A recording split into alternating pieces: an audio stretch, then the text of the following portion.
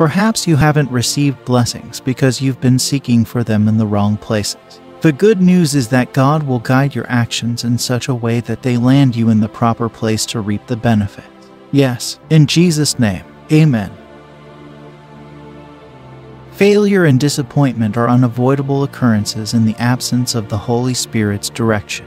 When God leads your path, you will be guided to the location of your rewards. The reason we struggle is because we are not at the right place at the right time. As a result of the above-mentioned scenario, things get more difficult for us. It is impossible to go in the path of your blessings without being directed by God. Without God's direction, it's conceivable to be in the right place at the wrong time, or even to be in the wrong place at the wrong time. However, in the name of Jesus, I decree that this will not be your lot. In Jesus' name, amen.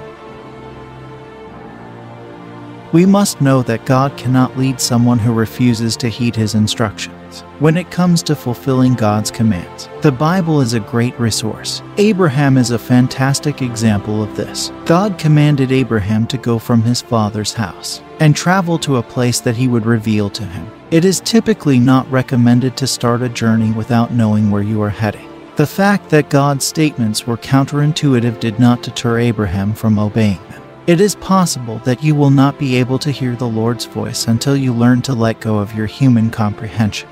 God has shown an interest in being a part of your life because He was aware of your existence prior to your conception. He had already planned out a plan for your life before you were ever born. The problem is that many of us aren't sure where we are heading, and if you do not heed the guidance of the Holy Spirit, you may lose out on your rewards. I pray for you in Jesus' name. May God will lead your ways from this day forward, so that your blessings will come to pass. Amen.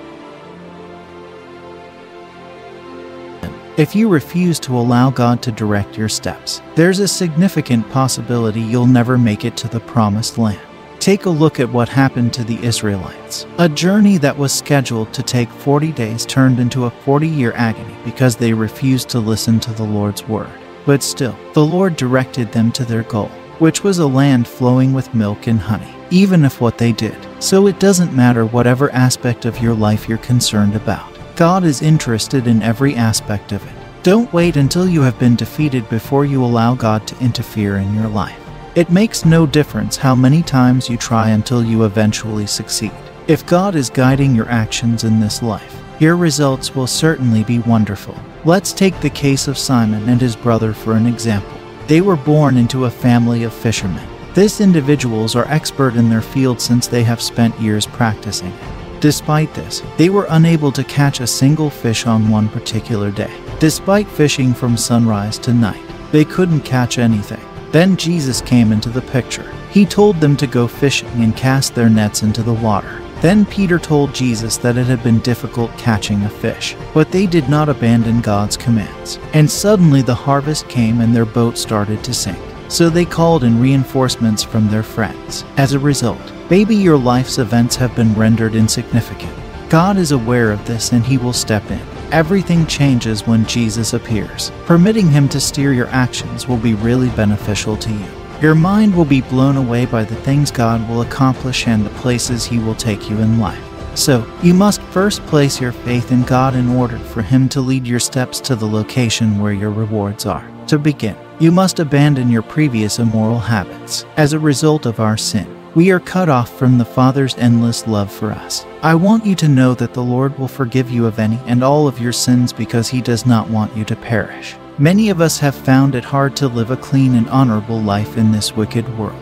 But we must stay focused and firm no matter what occurs in order to stand with Christ. It is vital that you spend time studying God's Word every day of the week if you want to have a better knowledge of Christ. Scripture never goes stale because God's message never changes. Each time you read it, you receive a fresh message from God. And also, you should attend the gathering of brothers and sisters so that you may support one another. We will be able to build one another's faith in this manner. The Lord is going to change your story starting right now, and you won't be able to remember the difficult experiences you've gone through. The reason for this is because we serve a God who is a restorer of all things. You should not be mourning any longer, because Jesus is going to intervene in your circumstance and offer you specific instructions. Hallelujah.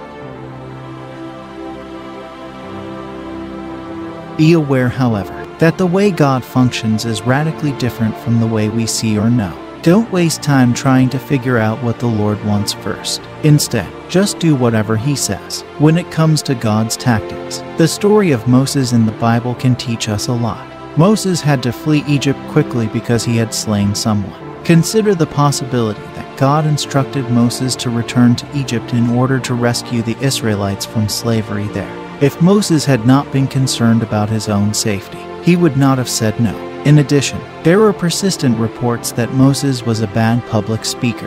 Yet, the Lord encouraged him to comply with His commandments. It is appropriate to express gratitude to the Lord for Moses' willingness to listen. As seen throughout the Bible, God's guidance and involvement enabled Moses to complete his task successfully. As far as we could discern, God only talked to Moses and Moses alone. God was on Moses' side at every stage. All of this is possible in your life if you only give God permission to do it. You could be confused by His approach, but believe me when I tell that putting your faith in Jesus to guide your actions will turn out to be the best decision you've ever made. It was a life-changing event for Moses. For example, he had the ability to convert his stick into a snake, and then back into a stick again. Also, when the Israelites couldn't find any other route to cross the Red Sea, God divided the sea, and, among other things, fetching water from the rock for the people to drink. God blessed and equipped Moses on his journey to the Promised Land, enabling him to overcome every hurdle that came in his way. In addition, you will not make a mistake if God is the one who is guiding your movements, because God is all-knowing and all-wise. And just as you know that He is the creator of all things, He has complete control over your situation. Furthermore, you will not make any mistake, and as a result also, you will be rewarded with several blessings. God's intention is for you to be elevated to a position of responsibility, in power, somewhere where one may be valued and thrive. God will lead you to new heights that you never thought were possible in your life. Up to the present day, Abraham's blessings have been deemed to be ours on a daily basis. After all, we knew that the Lord had undoubtedly blessed him and had designated him as the ancestor of all mankind. You were formed in the image and likeness of God, and He did it with great care and love. He understands precisely what you need and what you want in life. If you choose good above evil, you will get the result you seek.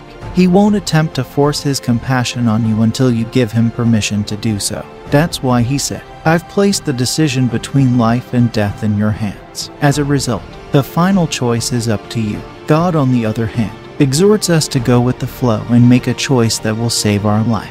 What a lovely God our God is. He is really amazing. Hallelujah. It is a promise that He will never fail you if you place your trust in Him. Keep your eyes fixed on the Lord and not on your situation. Consider Jesus to be the originator and consummator of your faith.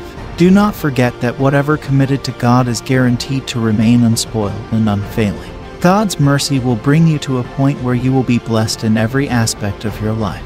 At certain cases, being in the right place at the right moment is all that is required.